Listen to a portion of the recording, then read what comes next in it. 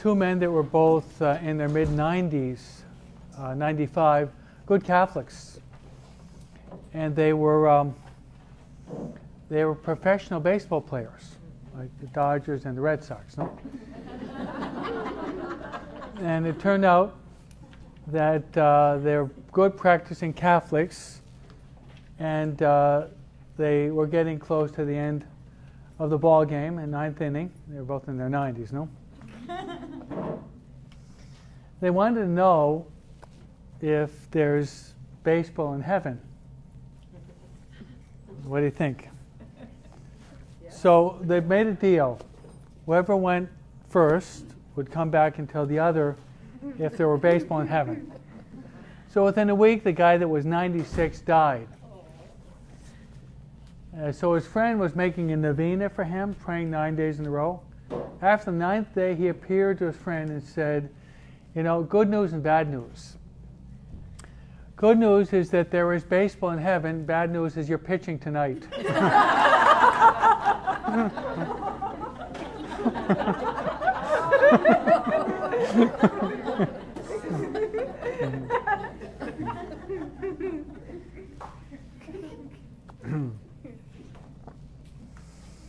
So the next days are pretty tense for those who live in California and those who live in Boston, huh?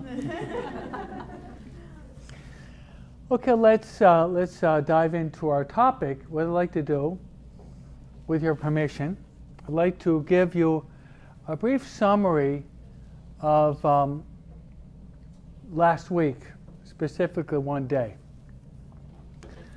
Last week you were contemplating the life of Christ, begging for intimate knowledge of Jesus, that you love Him more ardently and you follow Him more closely. That was the grace that you're begging for. And the means by which we tried to flesh this out was that of the contemplation of the public life of Christ, the luminous mysteries, which John Paul II in the year 2002 incorporated into the mysteries of the Rosary. I'd always thought that there was a missing link, because in the Rosary they're going from the crib to the cross. But what about the public life? If you know the Bible, you know the private life of Christ and the passion, death, and resurrection is about 70%, or 30%. What about the other 70%, which would be the public life of Christ? So JP2, whose feast day we celebrated a couple of days ago, 22nd, inspired by the Holy Spirit, incorporated a new series called the Luminous Mysteries. And they are the baptism of our Lord, the wedding feast of Cana, the proclamation of the kingdom, we call it the conversion, the transfiguration, and the institution of the Holy Eucharist. So that was your last week. How'd it go? Hello? Anyone home? You're somewhat taciturn this evening, okay? Taciturn means quiet, okay? Yeah. Hopefully it was the best week in your life. Falling in love with Christ. Can't go wrong in that, right? But I'd like to put the cream on the cake. That's a way of speaking for. I'd like to just revisit the last mystery, which is the institution of the Eucharist. Now, as a priest and a preacher, you can never talk too much about the Eucharist. I say this as a priest, a preacher, a catechist, a missionary, but also lay people. You can never talk too much about the Eucharist if you know how to speak about the Eucharist, okay? If you have a Catholic understanding of what the Eucharist is. Because that is the most sublime gift in the whole universe, the Eucharist. I just finished celebrating Mass, so I have the Lord beating within my heart right now. What a gift. You know, when I was preparing to become a priest, I had a confessor, and I said, Father, I'm not worthy to be a priest. I'll be a brother. I'm not worthy. And he said, it's not so much being worthy or not, it was whether or not God calls you. God qualifies the unqualified, so to speak, no? So if he calls you, he's going to give you the corresponding grace. If you like your sports image, God is not going to call you to run the 100 and 9.5 and shoot your foot with a rifle. I mean, God is going to give you the wings to fly and to run the 9.5 and the 100, right? So God is never going to ask us to do something that he will not give us the corresponding graces to come out, to carry out. So I said, well, Father, if that's your case, then I'll become a priest. And 6 years later, I was ordained by John Paul II. No, thanks be to God, okay?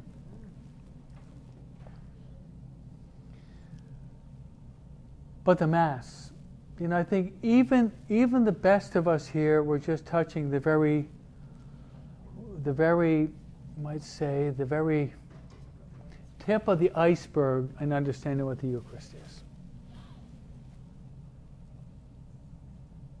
So I think I'd like to kind of finish talking about that, and then we'll move into this next week. I'd like to tell you about the life of a saint to illustrate the love we should have for the Eucharist. Because the graces that come from the Eucharist are in direct proportion to our preparation. In theology, it's called the grace of disposition, or the dispositive grace.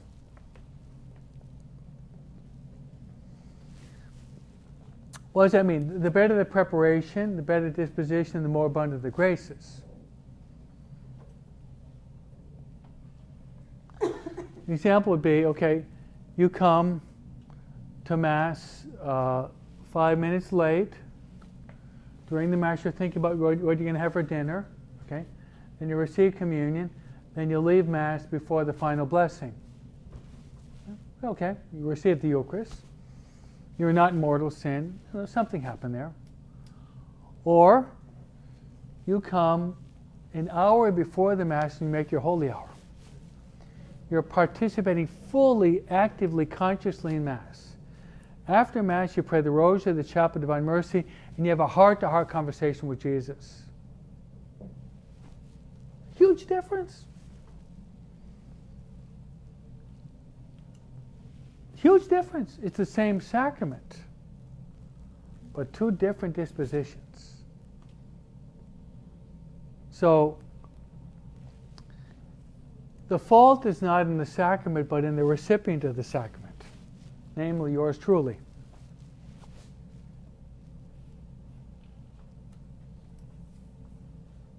So there's a danger that we can fall into the rut in receiving the Lord. In other words, we take Him for granted.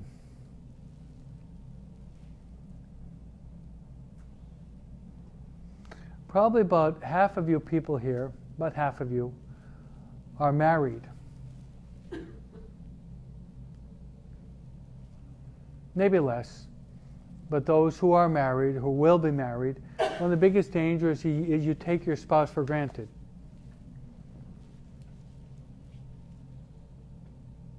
We can take the Lord for granted too. But as the poet says, in the absence of the loved one, we love the loved one all the more. When we encounter the loved one, if you want a poetic expression. Okay? The absence of the loved one. We love the loved one all the more when we encounter him. Give an example. You go to daily Mass, you drive in your car, you got the music on, the air conditioning, and you're maybe sipping Coca-Cola when you're going to Mass. Or Juan Diego walking 10 miles to arrive at the Mass, and when he's 56 years old, so he's walking maybe about 5 hours through the cactus and through the desert. Which do you think is the person will appreciate the Mass all the more? You got the gist? So he making that huge sacrifice, and that happened to Juan Diego. He's going to appreciate the Mass much more. You're sitting there in your car, sipping Coca-Cola, popping M&Ms in your mouth, and with the Beatles in the background, no? You're kind of, we say in American English, you're kind of fat and lazy, no? There you have Juan Diego toughing it out, huh?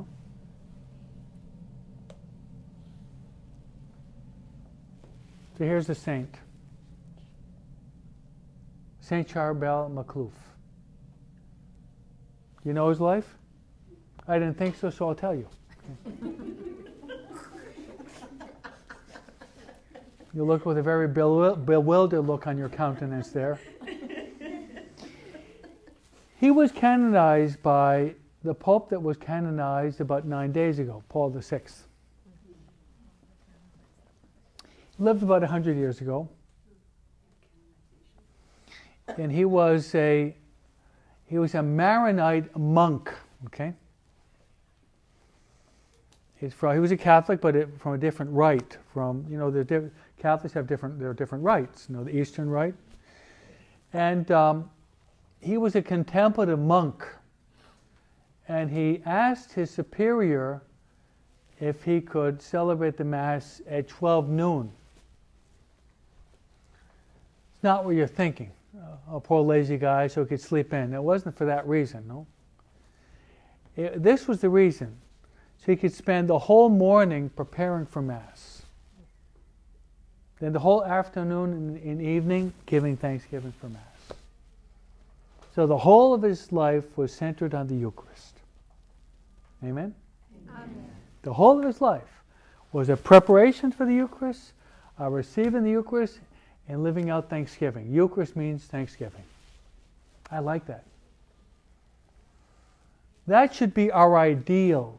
We can't do it because we're lay people and we have a lot of obligations. That should be our ideal. Everything should be focused on the Eucharist. On the Eucharist. We're holy in as much as we're exposed to the Eucharist and we receive the Eucharist.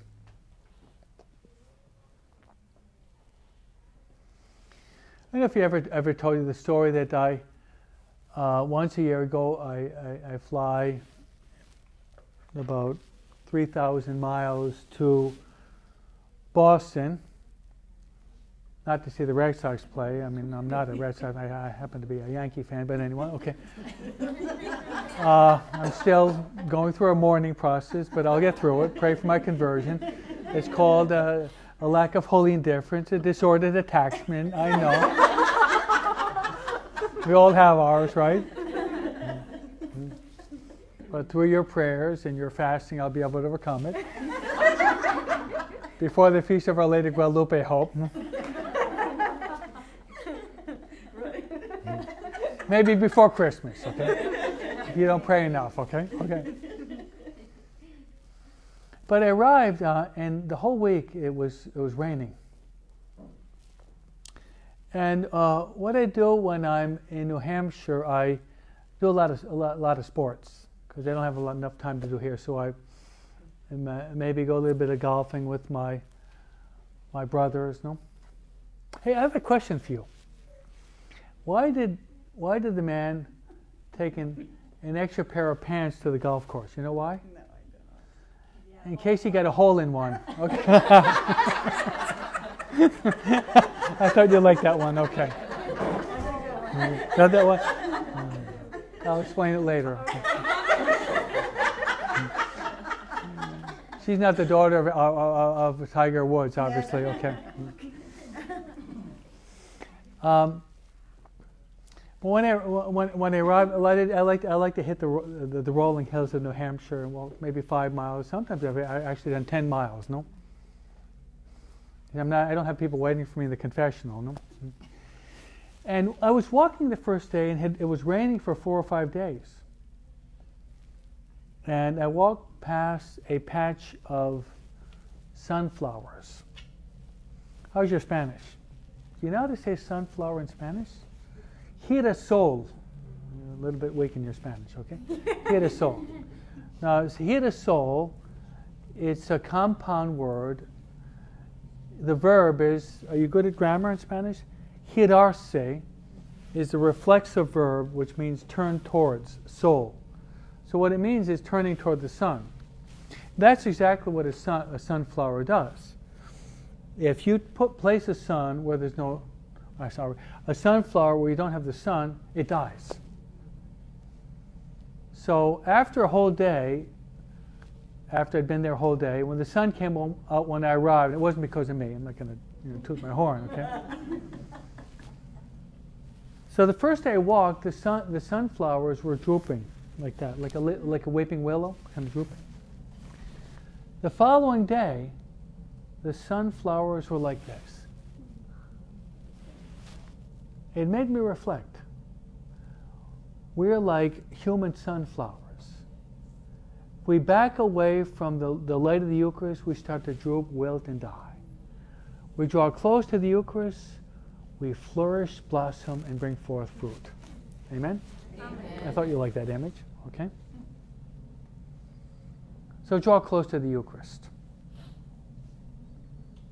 So I'd like to give you 3 suggestions if you give me permission. Okay? Do you? Yes. Thank you. Okay. First is, when you can, make Eucharistic visits. You cannot make your holy hour in front of the Blessed Sacrament. At least try to make Eucharistic visits. Visit the Blessed Sacrament.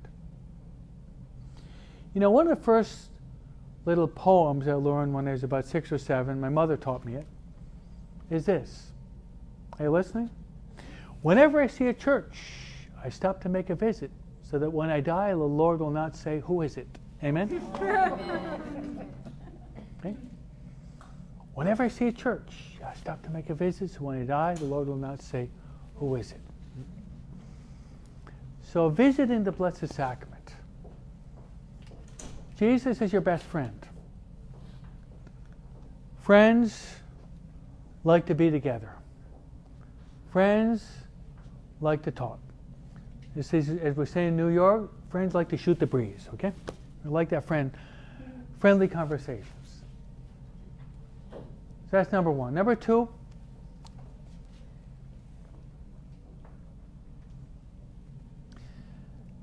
read a good book on the Eucharist.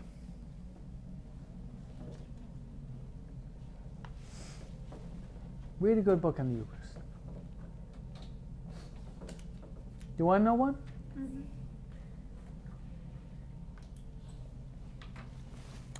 Okay, I'll give you a theological text, and then I'll give you one of piety and devotion. Theologically, the best one would be Sacrosancta Concilium from the documents of Vatican II. That's the most important document written on the Eucharist in the past 60 years. I certainly will. You were reading my mind. I was planning to do it because I don't think any of you are Latin scholars, are you? No? Sacrosancta Concilium, if you Google in SACCONC, you Google that in, you will have one of the 4 dogmatic constitutions of Vatican II. You've heard of Vatican II, right? Yes. There were 16 documents. There were 4 dogmatic constitutions. And the one on the Eucharist is called Sacrosancta Concilium, which explains the Mass and the Eucharist. It's not that long. We have a lot of intellectual scholars here tonight, right? At least you're disguised as being one, right? That's a great reading. Another one that I really like is Sophia Press, who published my first 2 books. And it's called The Eucharist by Father Lavasic. Published about probably 50 years ago, but it's reprinted. He does a masterful job on the Eucharist. 2 other references if you want. Have you heard of the book The Imitation of Christ? It's the second most popular book after the Bible. I'm surprised that some of you never heard of it, okay? Imitation of Christ by Kempis, okay? That's divided. Problem is, you start to get to me talk about books, I never stop. No, that's the problem of being an English major, right? Is the fourth part of the Imitation of Christ is dedicated to the Eucharist. Imitation of Christ. As well as the sixth book in the Diary of St. Faustina. Remember that, okay? So that would be more piety. The other one would be devotion. So the first one is directed more toward your intellect. The other is directed toward your will. You want to work on your intellect and your will. Knowledge and heart, okay? And the last suggestion I'd make is this. Try to go to Mass every day. Find time. I think all of you could probably go at least a couple of times a week. You too, I think so. It's just a matter of organizing your day. Here we got 5 daily Masses, no? It's a half an hour. Now you got me, 35 minutes. I like to talk. Huh? I'm not going to let you off the hook at least for 9 or 10 minute homily, okay? No? It's going to be 30, 35 minutes, no? Daily Mass. Let me tell you this. Once you get in the habit of going daily Mass, it's going to change your life. Any people here go to daily Mass? How many of you go to daily Mass? What do you think? Do you like it? Yes. Is it helpful? Can you live without it? It's almost as if you don't have it, you feel like you're dying, right? So about half of you, I noticed, raise your hand, you go to daily Mass. The other half, okay, I'm challenging you. Find the time. And face it, we all waste time. We waste some time during the day. The 24 hours, there's some time that we don't use to the max. You know what'll happen though? You go to daily Mass, the day is going to go by much more smoothly because you're walking with the Lord. Try it. I mean, those who go to daily Mass, you know what I'm talking about. Amen? Amen. So that's my closing up of last week. I always feel that the 9th week, this is the 9th week, I have to give you a summary of last week talking about the Eucharist because it's just, the topic is so important. Because your meditations are going to help you to make better communions. It's going to happen. Your meditations will upgrade, help you to make better communions. Okay, this week, start out once again with a story. It was Good Friday, and this was about 60 years ago. A Redemptorist priest was preaching a popular mission. What St. Anthony Mary Claret, who we celebrate today, preached a lot of popular missions. It was Good Friday, and he gave to everyone. This was 60 years ago, before you had the internet. The church was packed to the gills, and he gave everyone a little cross because it was Good Friday. And he said to people, right now, I want you to lift up your cross. So in the very back of the church, there was a lot of noise and commotion because a lady, a married woman, was lifting up her husband.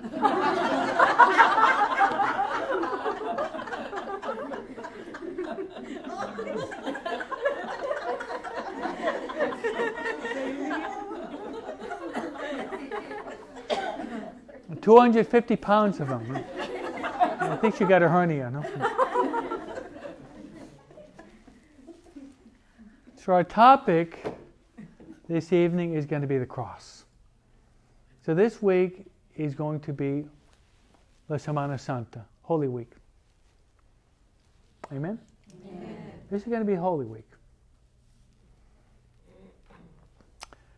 So let's start off by giving you some other activities you can do to really make this to be the best week of your life.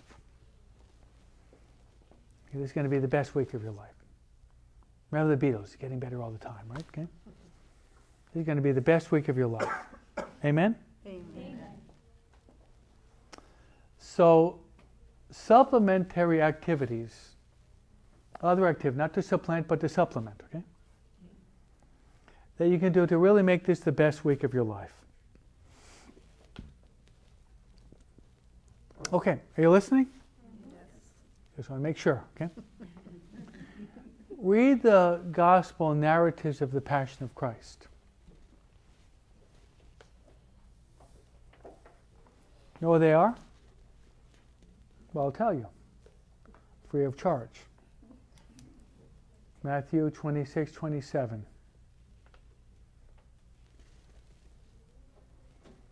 Mark 14:15.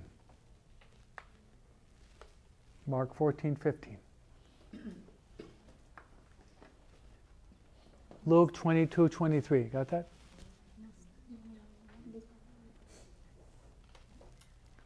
John 18 and 19. So those are the 8 chapters of the Passion. Got it, Erica? No. Okay.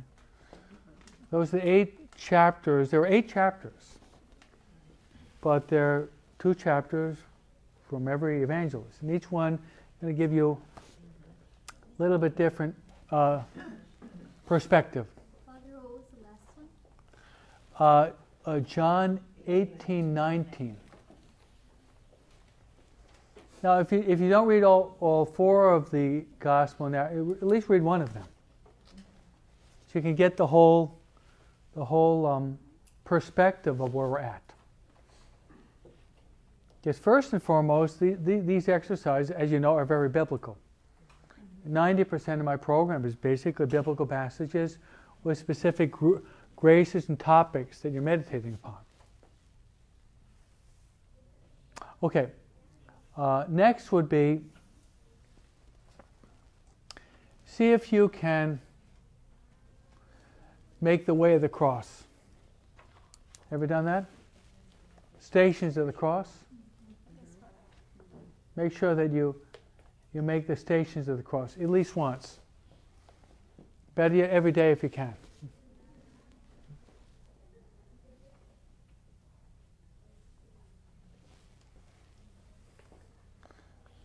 Some of you are looking at me with somewhat a bewildered countenance, if I'd have to say, no? So I'll make it easier to understand. If you go into our church, okay, during the day before 5 o'clock, 4:30, when the sun is still out, we have among the most beautiful stations of the cross in the stained glass windows in LA. They're really beautiful. Some of you maybe haven't come to our church that often, but the church is very beautiful. But if you go from the door where you have St. Therese, and you make like a semicircle, you've got 7 of those stations. Then you go to the other side where you got the organ, you got the other 7 stations. And they're beautiful. It's very Ignatian because Ignatian insists that we try to utilize our imagination. Okay? We fill our imagination with holy images. Okay? You can spend an hour on that, or you can spend 15 minutes. When I do it, it usually takes 15 minutes because I don't read a book, I just go, I look, I contemplate, then I talk spontaneously to our Lord and the Blessed Mother. You can read a book if you want. The best would be St. Alfonso Liguori. But if you prefer just to look at it and then talk spontaneously, to each his own, huh?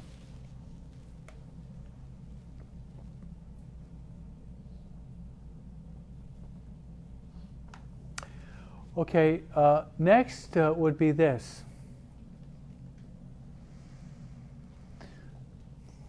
Invite the Blessed Mother to be with you. And of course, you try to pray the Rosary every day, but this week you want to be praying the sorrowful mysteries, which you meditated. The sorrowful mysteries. The agony of our Lord in the garden. The scourging at the pillar. Crowning with thorns. Carrying of the cross. Crucifixion and death of our Lord. Meditate upon the sorrowful mysteries. I'm going to give you a lot of ideas. Then you can meditate upon the 7 sorrows of Mary. which would be, if you bought my book, you should know them. It's a part of my last book. You should know them. If you read my book, you got a good memory. The prophecy of Simeon. The flight into Egypt. The loss of the child Jesus in the temple. Jesus meets Mary on the way of Calvary. The crucifixion and Mary witnessing the crucifixion. The Pietà of Michelangelo, in which Jesus is lowered into the arms of Mary. And the seventh would be the separation of Jesus from Mary when he was buried. Those are the 7 sorrows of Mary. Got that? More or less, okay? Okay, then next. Now, if Ignatius were living, I really believe that he would strongly recommend this. Some good movies.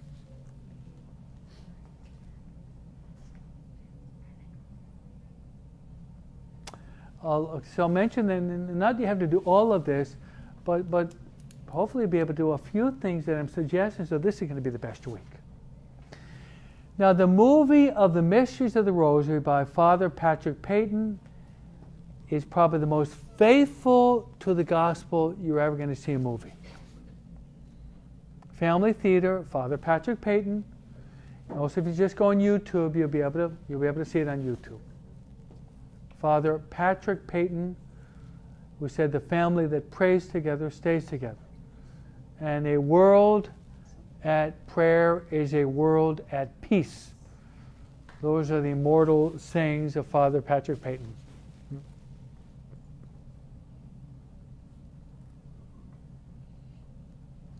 That's one.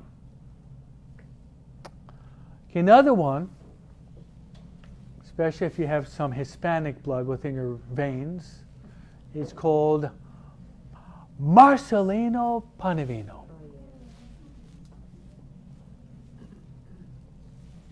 Any of you ever hear that? Yes. Marcelino Panevino. In English, a miracle.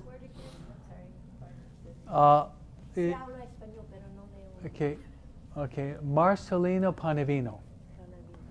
So it's Marcelino would be the name of the little boy. Pan would be bread and wine.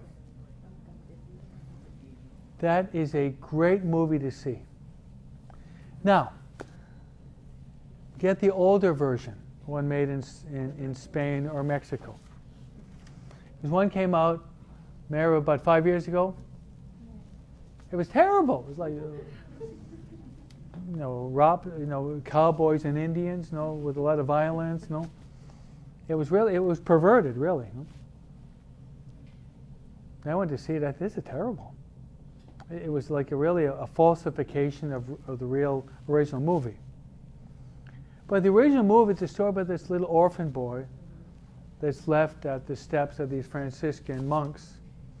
They decide to adopt him in a bassinet, And then little kid, when he's about 4 or 5 years old, he can walk.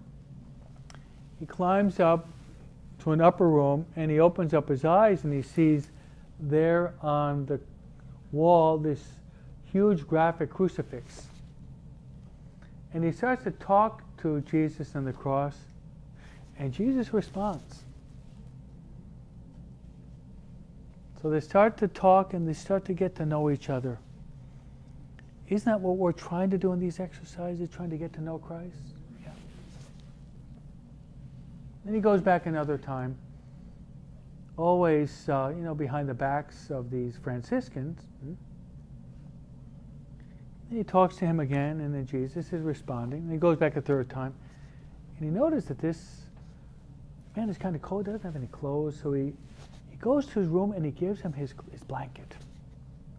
He's going to be suffering the cold of the night. Let Jesus have his blanket. So given that his bones are jutting out, that guy's kind of skinny. Skinny people are probably hungry, no? And the kid's he's pretty smart for a 5-year-old, right? So he goes into the kitchen, and on the sly,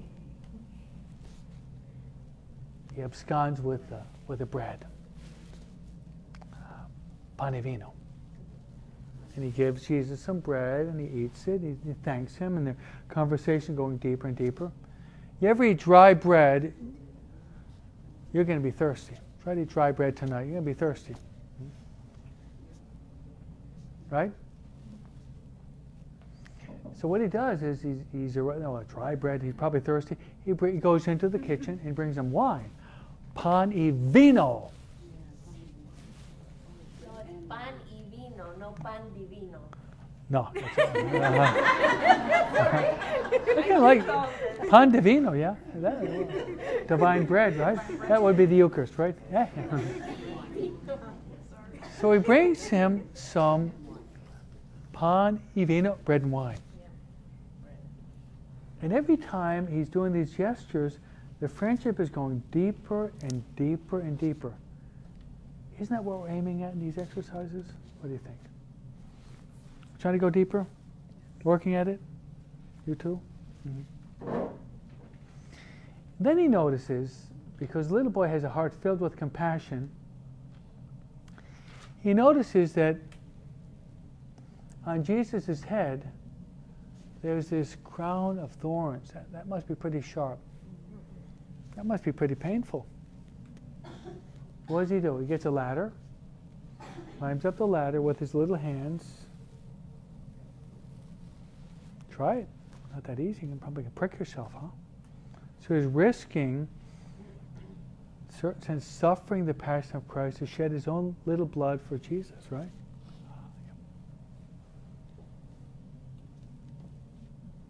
So he takes the crown off his head.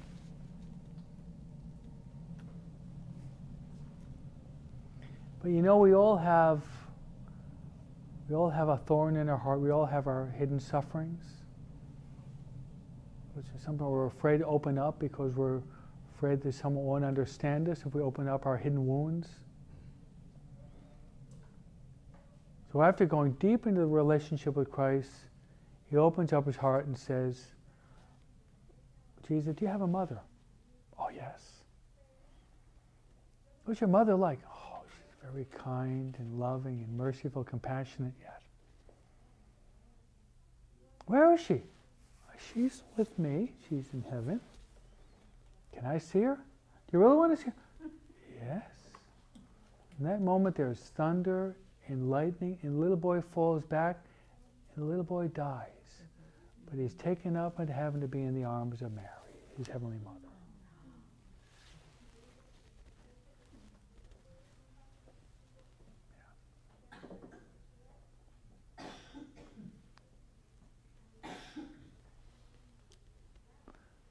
That's all the purpose of these exercises.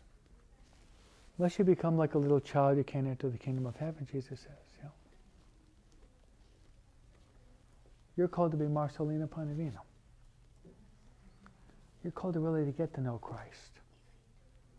You're called to contemplate Him. You're called to console Him. You're called to give Him your covers. You're called to give Him the Panavino. You're called to take that crown off His head. You're called to meet the one He loved most, Mother Mary.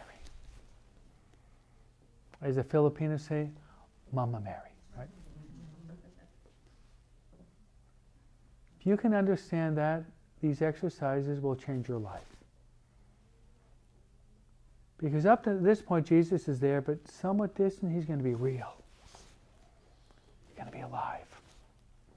He's going to be your best friend. He's going to be your lover.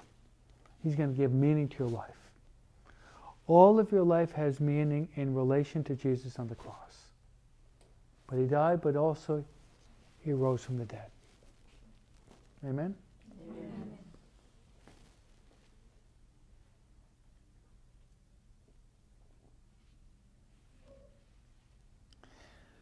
So let me give you the fruit you're going to be begging for, then I'll give you a brief Ignatian contemplation.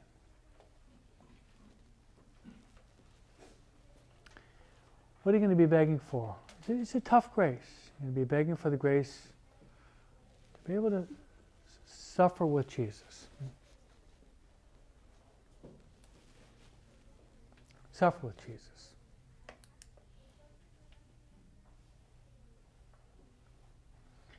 Maybe one of the best words that you can coin related to this is compassion.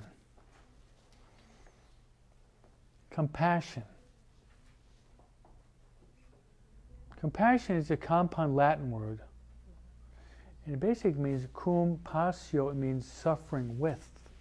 You go to the etymology of the word. Cum passio, suffer with. Willingness to suffer with Christ.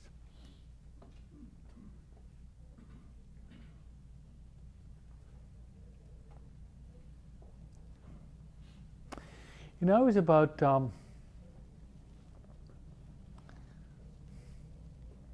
maybe about 13. One of my father's colleagues died, I think of pancreatic cancer. It came really quickly. And he said something I never forgot. He said, "I've got to go to the funeral." And I said, "Dad, why do you have to go?" Sometimes you have to simply go to funerals where you don't even know what to say, but your presence is enough. Good teacher, huh? I was 13. And I didn't really understand. I was thinking, you don't want to go to that. And he said, I got to go. What are you going to say? Probably nothing. I'm just going to be present there to empathize with the wife and his kids. It's really what the Blessed Virgin Mary did underneath the cross, right? She was there present. And of all the hymns of the Passion of Christ, Giacobbe di Todi, which is called the Stabat Mater, with about 30 different verses, is probably the most famous in the world. Right, Kristen? Yes, Father. Okay. It's about 30 different verses, and we sing it on Good Friday, but in which this Italian author, Giacobbe di Todi is his name, he penned some of the most beautiful, poetic, mystical verses on the Passion of Christ ever written. Giacobbe di Todi. How's your Italian? But you can get it in English or Italian or Latin, whatever language you want. So you're going to be begging for the grace to suffer with Christ.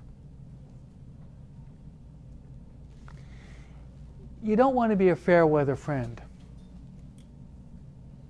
You know what that means?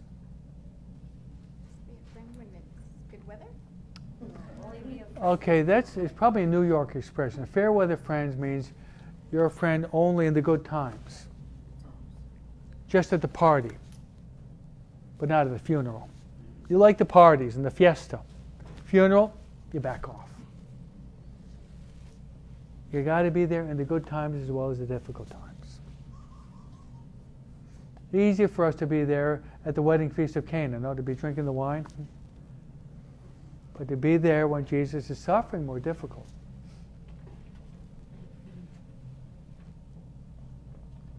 So I'd like to give you a short Ignatian contemplation.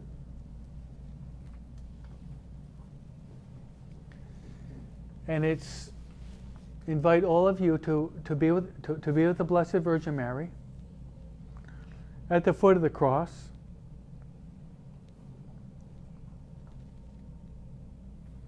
That's what the Latin Stabat Mater means. Mary was present there at the foot of the cross.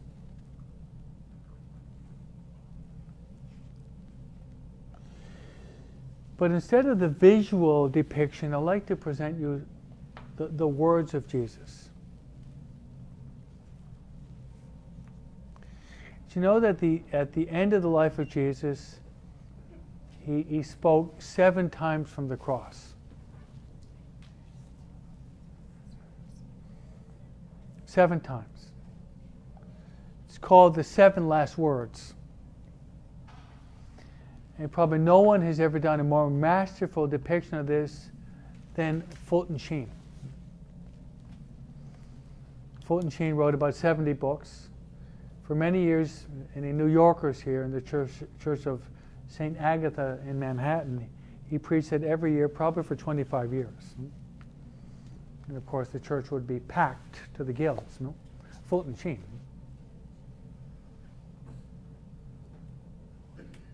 So I'll go through the 7 last words, and this is going to be part of this week, and try to give you the whole tone, flavor of this week. Fulton Sheen says with the 7 last words, Jesus ascended the pulpit of the cross and he gave his most eloquent sermon from the cross. From the pulpit of the cross, because it almost looks like a pulpit. There he is standing, right? So I'll give you each one, and each one I'll give you a short idea. You ready? So the first word of Jesus would be, Father, forgive them, for they know not what they're doing. Father, forgive them, for they know not what they're doing.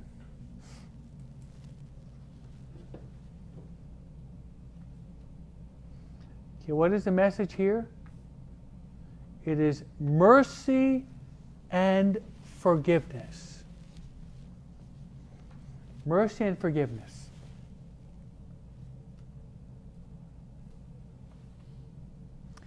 Now, if you really meditate upon this, what has happened to Jesus? They put this crown of thorns on his head. They spat in his face.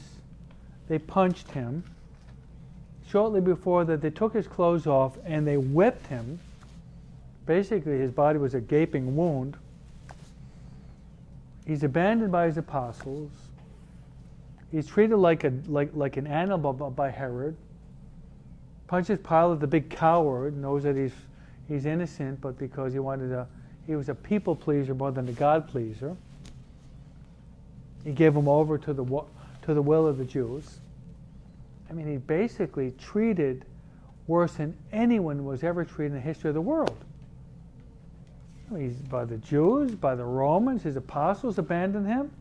Judas goes off to betray him for 30 pieces of silver, the price of a slave. And the first thing he says is, Father, forgive them, for they know not what they're doing. That's huge.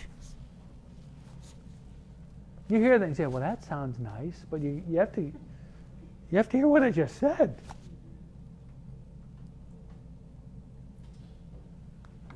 Someone does something very small to us, and we're not going to talk to that person for 48 hours, no? When someone doesn't smile at you, or he says an unkind word, my dignity has been offended. I'm not going to talk to my husband for 48 hours. And talk about pride. Look what happened to Jesus. Jesus, the Son of God, and he's treated like an animal. His body is an open wound. And the first thing he says, Father, forgive them, kind of almost excusing what they're doing. Because they don't know what they're doing. That's huge. So next time you're hurt or offended, remember that. Swallow your pride. No? If you do that, we're going to grow in humility. No? And when people hurt us, sometimes we deserve it. Yeah. Sometimes we even deserve more. Jesus is God. He's innocent. He's the Lamb of God who takes away the sins of the world. Second word. They say a word, but it's a short phrase. 2 words. I thirst.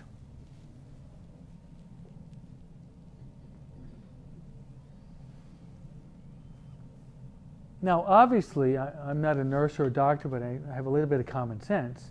If you lose a lot of blood, if you're walking underneath the hot sun, you haven't drank anything for 24 hours, you're probably going to be thirsty. What do you think? Dying of thirst. So when you read, especially through the Gospel of St. John, there's 2 levels. There's the physical level, then there's the deeper spiritual level. What he really thirsted for, he thirsted for 2 things. For your love and for the salvation of souls. Yeah. For your love. The salvation of souls.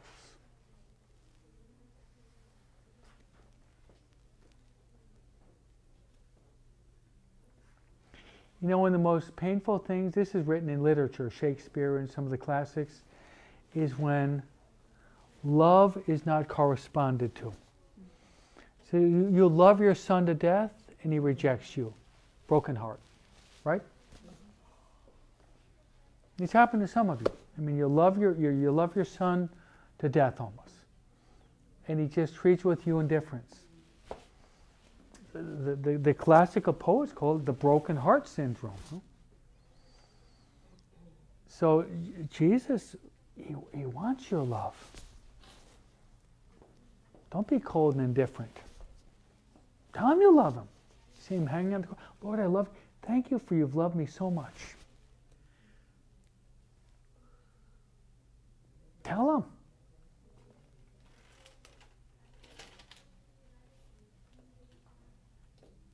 Now this is Ignatius now. Think about all the gruesome, excruciating details of what he suffered. I'm just giving you one element, and I didn't mention the film of Mel Gibson, which would be, of course, the best to watch, The Passion of the Christ. Maybe you've seen it. Now, think about everything they suffered, the Passion of the Christ. If you were the only person in the whole world, Jesus would have suffered all that for you. How important you are. For you too. And for you. How could you possibly meditate upon that without your eyes welling up with tears? For me, as a Christian, a Catholic, and a priest, that's what touches me most of my whole faith. Now, I've got a degree in theology, all these studies and all that. What really touches me most is that I recognize that all the excruciating suffering, Jesus shedding every drop of his precious blood, he did it for me. How much he loves me. And that motivates me, like St. Anthony Mary Claret, to work hard to save souls. I thirst for your love, thirst for the salvation of souls. What are we going to do to save souls? That's what motivates the saints to do great things. It's their love for Jesus crucified, and if we love Jesus, we should love what he loves, the salvation of souls. Yes. You don't want to be indifferent toward love. The heart breaks. We hear these words, but we go through them quickly. You have to have someone that explains these words to us, like a priest, like a preacher, like a writer, like Fulton Sheen. Then he said,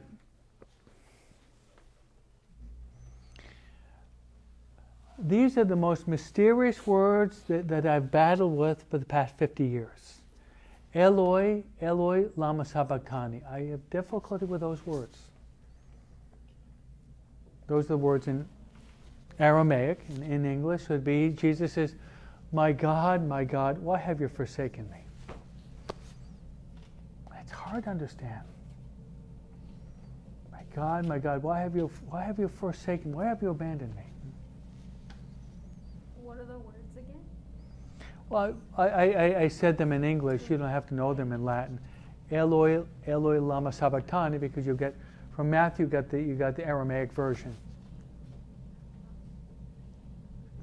If you want a brief theological explanation, I'll give it to you from Fulton Sheen. Okay, Jesus has two natures, right? The divine nature and the human nature in the one person. In the divine nature, there's no abandonment of Jesus with God the Father, but in his human nature, there's an eclipse. In his human nature. Because Jesus, as the Son of God, he's always going to contemplate the face of his Father. But as in human nature, there's, you know what an eclipse is? When the sun is blocked, it's like there's an eclipse. Okay, can't see your face. So there was an eclipse. Now, practically for us, we all go through desolation, dark times. Stay close to the Blessed Mother. She'll help you. Through those dark tunnels, she'll never abandon you. You may feel that God is far away. Stay close to Mary. She'll help you through the darkest times. Remember that.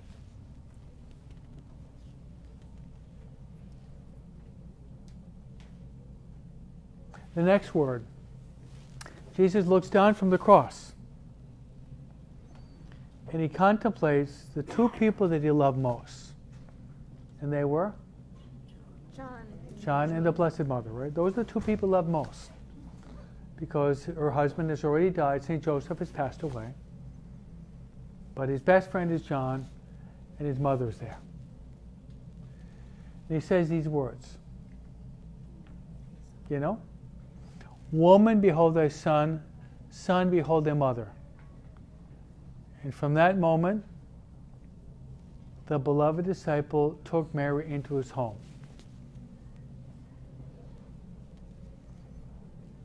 So there are two interpretations to that. There's the literal, and then there's the spiritual. The literal is that Mary has lost her husband, now she's going to lose her only son. Where's she going to go? So what is Jesus doing? He's providing for his mother. He's going to give his mother to John, who's going to be taking Mary into his physical home, but even more important, into the spiritual home of his soul.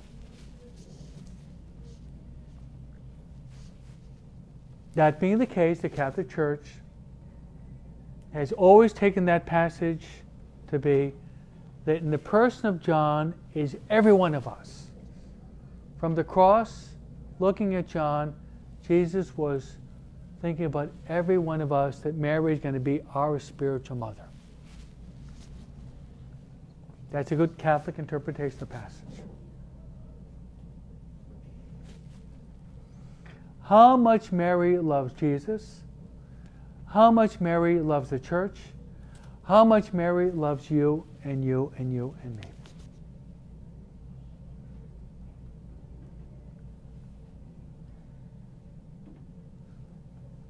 Your heart should melt with love that Mary loves us so much. Now,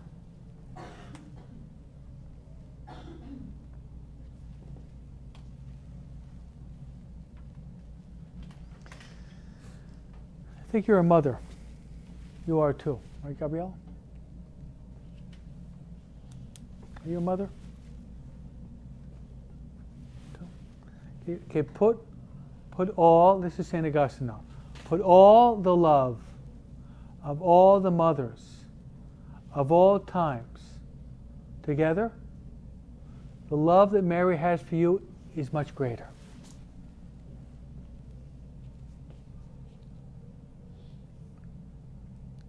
That staggers the imagination. And that's not exaggeration either.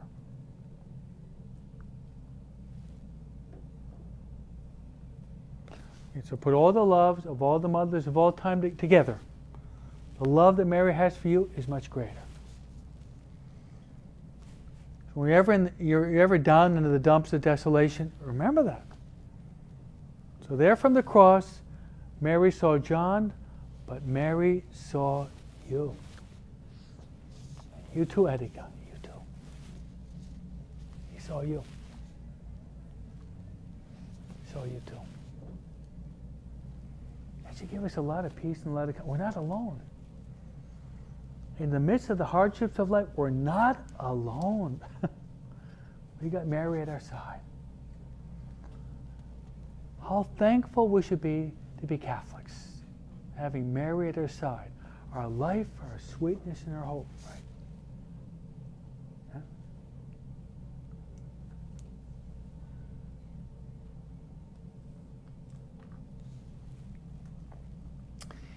Then, one of the most touching scenes in the film of Mel Gibson is you have those two thieves, right?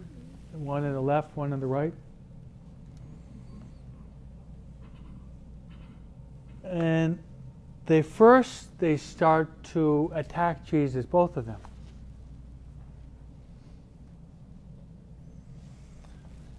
But one of them is moved by grace. And he turns to his companion and says, look, we're here because we deserve this. This man is innocent. He's done no evil. And he turns to Jesus and says some of the most moving words in the history of the world. Lord,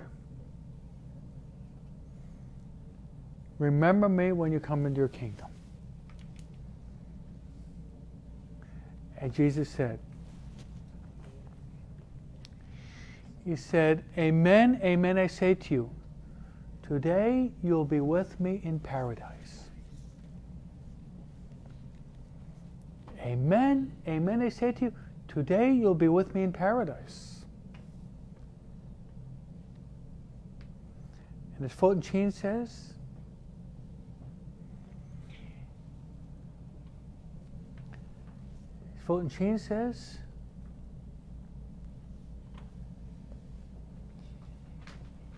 he died a thief because he stole heaven. Amen?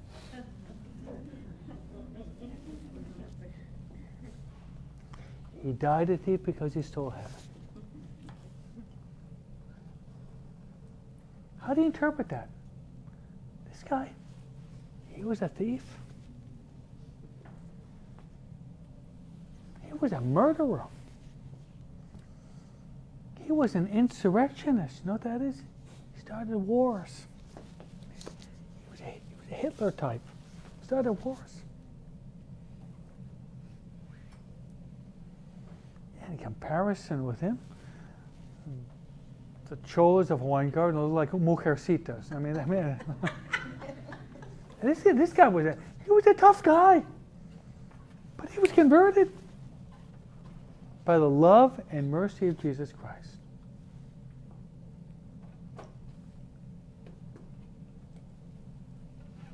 Now, how can we connect with this? Jesus says to St. Faustina, the prayer that's most pleasing to Jesus is to pray for the conversion of sinners, especially deathbed sinners. What I try to do, as best I possibly can, is when I'm going to a hospital or a home, when someone is sick and the person's dying. What I try to do, I try to live out that word. People are dying. Jesus was dying. These thieves were dying. Got to get people to heaven? What do I do? I try as a priest, hear their confession, give them the anointing of the sick, and give them Holy Communion so that these people can die and go to heaven. Now you can't do that because you're not a priest. And you never will be.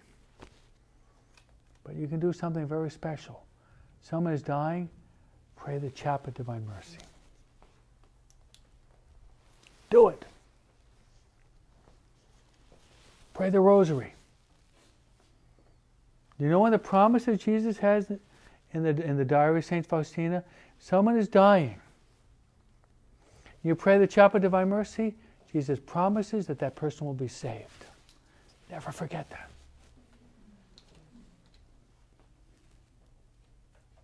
Never forget that. Even if the person is a person that's not practicing his Catholic faith. Even if the person is another religion. Even if the person is an atheist. That's incredible. Atheist, someone doesn't even believe in God. How can you explain that? Explain it because this is what happens. You're praying that, and you pray that prayer, what happens is Jesus is looking at his son. He's looking at his son with those wounds in his hands, the wounds in his feet, and the dripping blood, and God the Father cannot resist that. He's not so much looking at the sinner there dying in the bed. He's looking at his son dying on the bed of the cross, offering his whole being to God the Father. Father, forgive them because they do not know what they're doing. You people can be instrumental in saving many souls if you believe this. If you believe. Yes, Father. So I'm trying to connect these wonderful, powerful meditations to the salvation of souls. you really love Jesus, you love what he loves, the salvation of souls. Yes. Then Jesus on the cross, he's dying now. He says, Father, into your hands I commend my spirit. Into your hands I commend my spirit.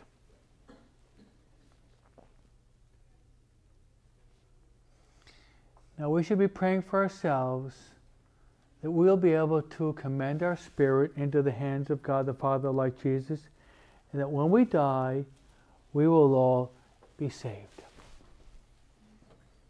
We'll be saved. It's not important a long life or a short life, riches or poverty, health or sickness, honors or humiliations. What's important is that we got to make it to heaven. And his last words, the last words of our Lord and Savior Jesus Christ were, "It is finished." Then breathing forth his spirit, Jesus died.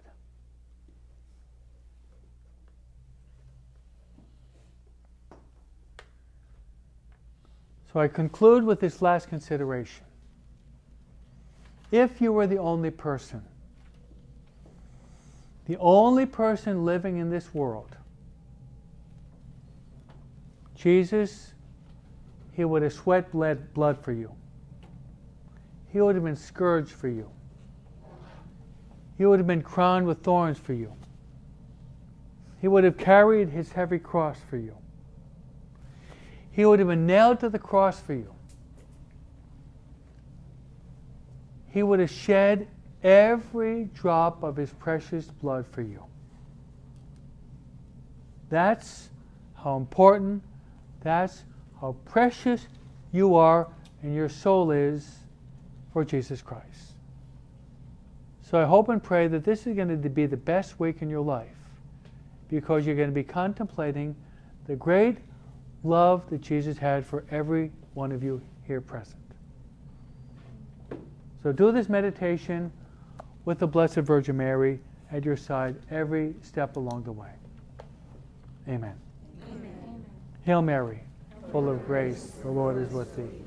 Blessed art thou among women, and blessed the fruit of thy womb, Jesus. Holy Mary, Mother of God, pray for us sinners, now and at the hour of our death. Glory be to the Father, and the Son, and the Holy Spirit. Our Lady of Sorrows, pray for us. Have a great week.